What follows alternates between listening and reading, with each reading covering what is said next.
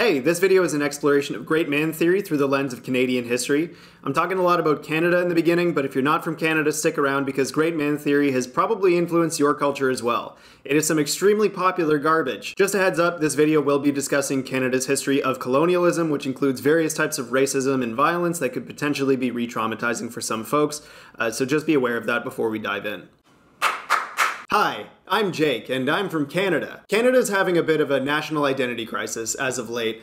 As I'm filming this video, Canada Day is approaching. July 1st is the day that we gather and we celebrate our Canadian roots and the anniversary of our Confederation in 1867 as a new nation, under the leadership of our great leader, Sir John A MacDonald. You can sort of think of our July 1st holiday as our version of the 4th of July celebrations in the US, a day of heroics and the beginning of Canada's independence and self-determination. I mean, okay, we didn't have independence. We didn't have legal autonomy over things like international affairs until 1931, and we didn't have control of our own constitution until 1982, so I guess that day in 1867 is not really the day of our independence from the crown. Okay, well, you know, it's the first day we came together as a country. It's Canada's birthday. Canada gained existence on July 1st, 1867, and that's what we're really celebrating. I mean, except, okay, what actually happened on that day was 3 colonies joined together to become a larger British federation of 4 provinces. Those 3 colonies were Nova Scotia, New Brunswick, and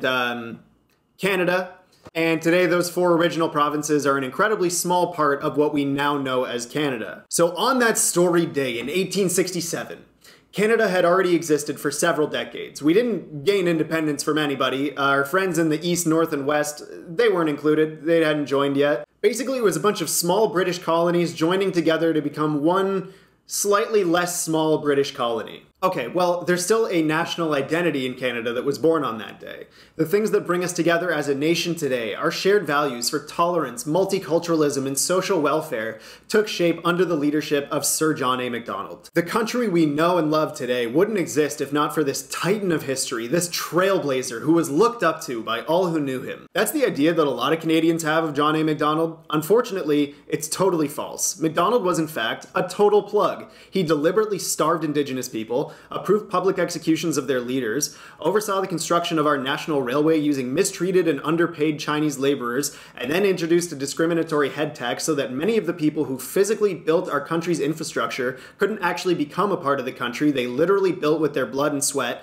And on top of all of that, the cherry on the cake is the residential school system that saw about 150,000 children systematically separated from their families against their will, abused, and in some cases, murdered. Over the last month, searches have been conducted and hundreds of children's bodies have turned up at former residential school sites all over the country. 215 in a mass grave in Kamloops, 104 in Brandon, 39 in Calgary, and that number continues to grow. The Truth and Reconciliation Commission has estimated a total count of somewhere between 4,000 and 6,000 children killed at Canadian residential schools. And if you don't agree with my assessment that this man was a monster and a racist, don't take my word for it, listen to the man himself. Here's Sir John A. talking about residential schools. When the school is on the reserve, the child lives with his parents, who are He is surrounded by He is simply a who can read and write. Here's Sir John A. talking about the starvation campaigns. I have reason to believe that the agents as a whole are doing all they can by refusing food until the Indians are on the verge of starvation to reduce the expense. And when people rebelled against him doing that to people, you know, starving them out and feeding them poison, he had them publicly executed. Here's what he had to say about that. The executions of the Indians ought to convince the red man that the white man governs. Wow, that's literally white supremacist violence. MacDonald's actions and policies quite literally fit the definition of genocide. He was not a good guy, and you can say, well, he's a product of his time. That was normal back then. And you'd be right. And that's my point. Sir John A. MacDonald is a product of a time and place and moral social viewpoint that was inherently racist. It was built out of British colonial policy, a policy of exclusion, assimilation, and eradication. The Canada that John A. MacDonald built and envisioned was a country built on white supremacist violence as the ideal and the default. So here's my question. Why would today's Canada, which sees itself as a mosaic of culture, as a tolerant, responsible, peacekeeping, polite, and generous nation, continue to celebrate this man in any capacity? And I think the answer lies in something called great man theory. Great man theory is a historical and political philosophy from the 19th century that sees history as a product of the actions of great men. That theory comes to us from a Scottish philosopher named Thomas Carlyle from a set of lectures in the 1840s called On Heroes, Hero Worship, and the Heroic in History. Carlyle basically believed that all of human history is the result of the ideas and leadership of great men who were visionary geniuses of their time. Some of these men could lead as kings, some as philosophers, some as military leaders, scientists, poets, but overall, anything you see standing today established by humankind is the result of some smart and capable dude at some point in history thinking that that should exist.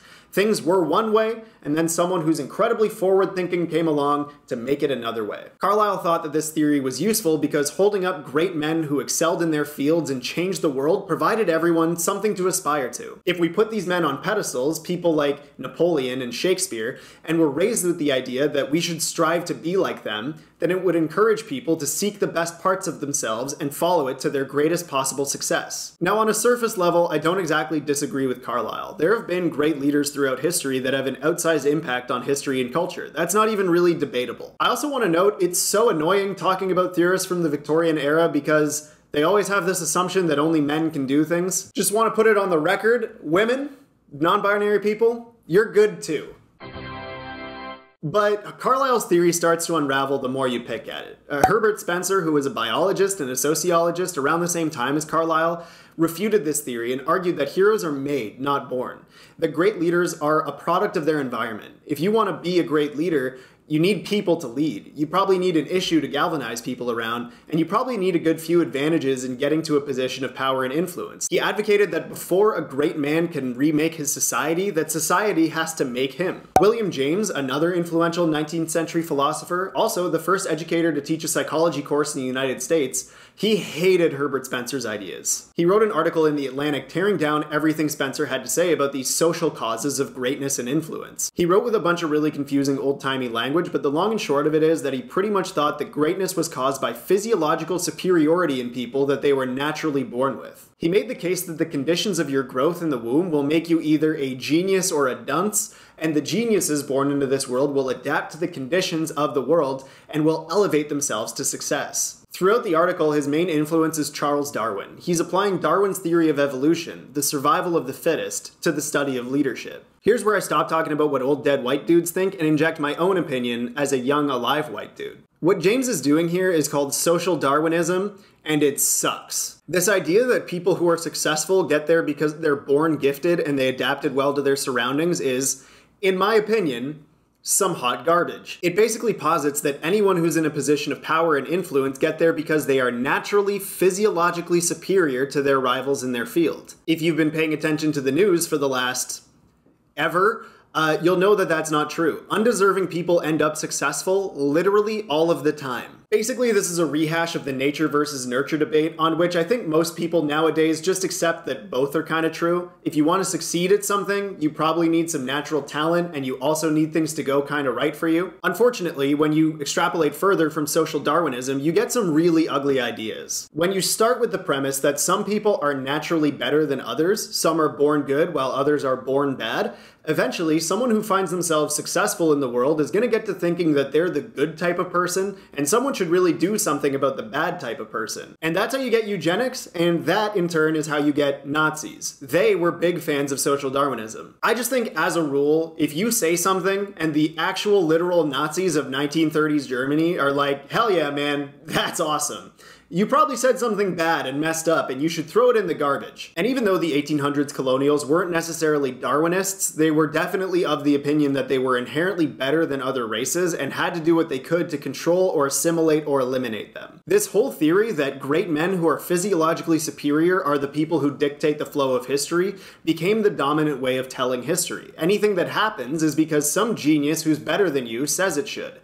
And to me, that's a really messed up way of interpreting the world. Sometimes widespread economic and social trends cause things to happen. Sometimes bad and dumb people get into power and screw everything up. And sometimes shit just happens. And in my opinion, I think it's super weird to admire an idealized version of a great man. I think the idea that these people are heroes who inspire change through their inherent genius leads us to assume that these figures of history are different than they really are. When you put someone on a pedestal, the way Canada has with various historical figures like Sir John A MacDonald or Egerton Ryerson or Edward Cornwallis, you assume a lot of things about them. That they were effective leaders, that they're worthy of respect, that their actions contributed to a greater good which benefited everyone around them.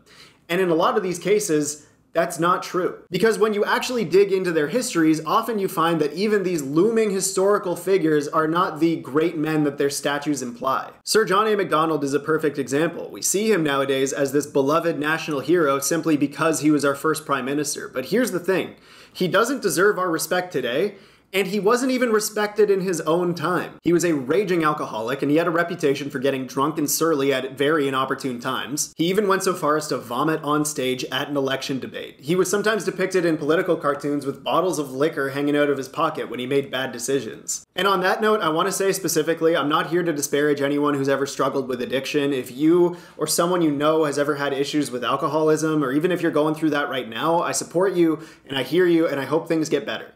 But in the case of Sir John A, it got to the point that someone should probably take the keys to Canada away from him. The Governor General used to have to write home to Britain asking what to do because the Prime Minister would disappear on days-long benders and no one knew where he was. Here's the thing, I have a job. Do you have a job? If you just didn't show up to work for a few weeks because you were passed out drunk in a ditch in Kingston, Ontario, do you think you would keep that job? I for sure would not keep my job, let alone have people build bronze statues depicting what a great job I did. This dude was a clown-ass politician, just like the clown-ass politicians of today. Everyone, I want you to ask yourself, do you love your highest representative? Americans, do you love Joe Biden? Do you feel a tear meet your eye when you think about your commander-in-chief because of the sheer national pride that he inspires? Brits, do you feel that way about Boris Johnson? Canadians, do you love Justin Trudeau? No, you don't. Because he's a clown-ass politician who can't stay out of scandals, and so was Sir John A MacDonald. There was even a scandal where John A Mac awarded a huge government contract to a private company which he had private ties to without properly assessing the other candidates. Our current Prime Minister has been under scrutiny for the last year or so for doing the exact same thing. The only difference is, we actually know MacDonald took a bribe for it. Why is there a different standard for him just because he was the first one? Here's another question for you, Canadians. What do you admire about Sir John A? What did he actually say or do that inspired you? Name something. I'm gonna guess that some of you have answers, and I'd actually be very interested in hearing them. Tell me in the comments if there's anything he ever did that actually made you think, that was cool. But I'll tell you now, I bet most of you can't name a single thing. I know I can't.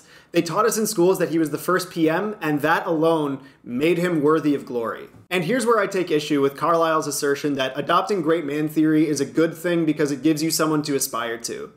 I disagree because over time, the person that leader actually was gets lost to time and legend status. John A MacDonald has never had to face any scrutiny for his actions from the mainstream Canadian consciousness for what, 100 years? As years go by, people forget the person he actually was and have replaced him with the dude we see on the statues in the $10 bill. That's a dude who is unassailable in his reputation because he's a national hero. He's gained legend status. And I think that a lot of us were raised with that idealized version of John A, and we know nothing about the real man. We've been essentially worshiping a person who never existed. And to folks who say that we're erasing history when we tear down statues of colonial monsters like John A MacDonald, I would disagree.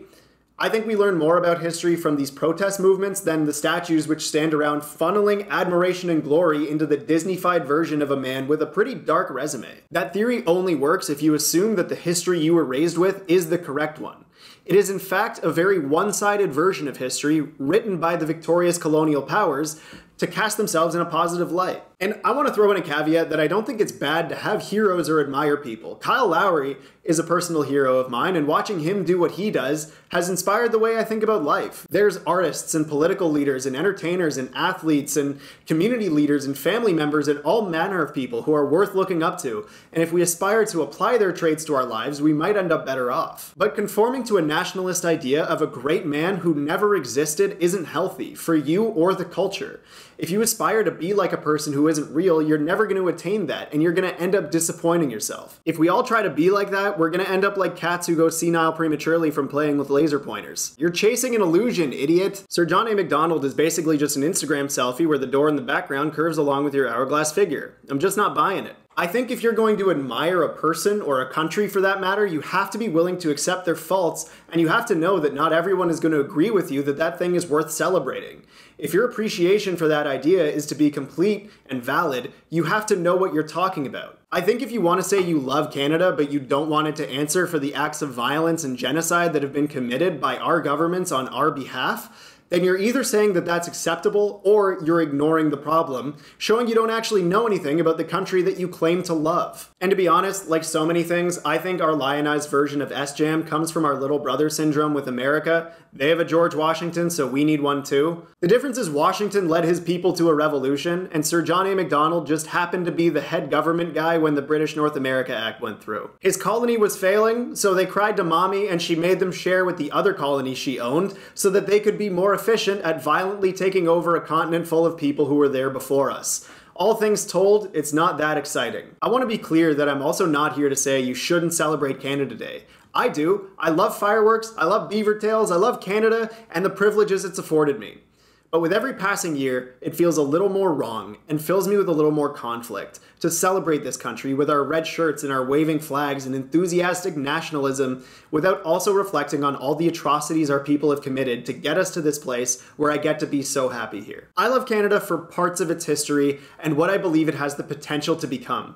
Our war effort in the World Wars was one of the things that brought us together and created a Canadian national identity, both at home and on the world stage. We added multiculturalism as one of the core tenets of our charter in the 1970s. There's the Summit series, the Golden Goal, the career of Gord Downie, Terry Fox, Kiefer Sutherland's grandpa. We have a lot to be proud of as a nation. But there's also a deep-rooted fantasy version of Canada that frustrates me to no end. We have this reputation of being polite and kind and peaceful and just sort of teddy bear-like. And I think way too many Canadians are comfortable to just sit back and say, as long as we're not as atrocious as the US, we're doing great. Americans, I love you, but I think we can both admit that's a pretty low bar. Canada has a long way to go before the country we have becomes the country we think it is. And one of the things that we need to do in order to get there is grapple with our histories and our present-day activities that are rooted in colonialism and violence. We can still be the country of multiculturalism and Tim Hortons and hockey and beavers and black and red flannel and maple syrup and milk and honey, but we need to earn that. And it's going to take decades and a commitment from all of us, especially people like me with a lot of privilege, not to turn a blind eye to things like anti-Indigenous racism and colonial violence, Islamophobia, rape culture, ableism, homophobia, and everything else. Because the tragedies can't keep piling up like this. We're a country built on a brutal foundation, but I truly believe we can be a force for good. And the least we can do to start that process as a symbolic gesture is toss every statue of John A MacDonald in the most convenient landfill. The last thing I want to do is propose an alternate way of celebrating our history. I don't want us to celebrate MacDonald or Ryerson or Cornwallis or Jarvis or people like them anymore. They're boring, they're old, they're crusty, they're stupid, I hate them. The most common antithesis or alternative to great man theory is called history from below. It's basically a way of looking at history that doesn't just look at the accomplishments of so-called great men, but looks at the common people as well. The middle class, the working class, and the most oppressed. One good example of a national hero we have, I mentioned a second ago, is Terry Fox, who was a young athlete who lost a leg due to cancer and decided to use his last months raising money and awareness by running across Canada on one leg. Terry was just a normal guy who did something extraordinary. Let's honor Terry. Let's honor Cheney Wenjack, who died from exposure after escaping a residential school.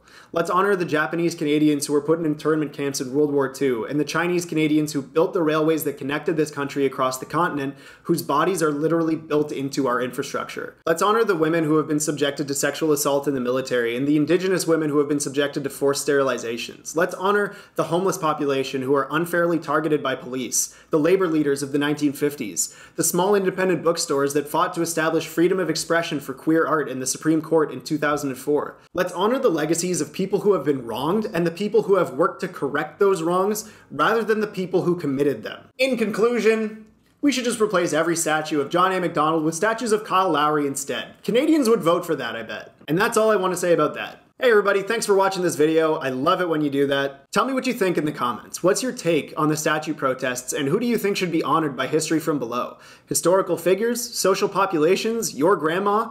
My grandma? I'm interested to know. If you're moved by the stories of residential schools and want to learn more or make a donation, there's going to be a link to where you can do that in the description. We need to listen to Indigenous people and follow their leadership when it comes to reconciliation and resurgence, so don't listen to me too much. I want to point out as well, John A MacDonald was one of the people behind residential schools, and that started in the 1800s, but the last residential school closed in 1996, the same year I was born. This isn't ancient history for Canada. If you want to keep up with what I'm doing between videos, you can find me on Twitter and Instagram. The links for those are below as well. All right, that's it. Thanks again, everyone. You're the best, and I think you're the best. Take off, eh?